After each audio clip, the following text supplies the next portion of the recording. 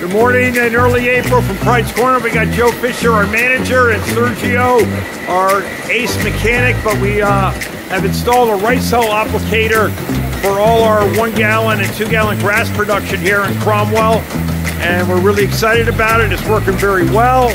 It again is our effort to be more sustainable, reduce our herbicide usage, and become more efficient and lean. And we're doing some Sellew here, and there they go onto trays out to the field soon. So happy spring from Cromwell, Connecticut, Pride's Corner.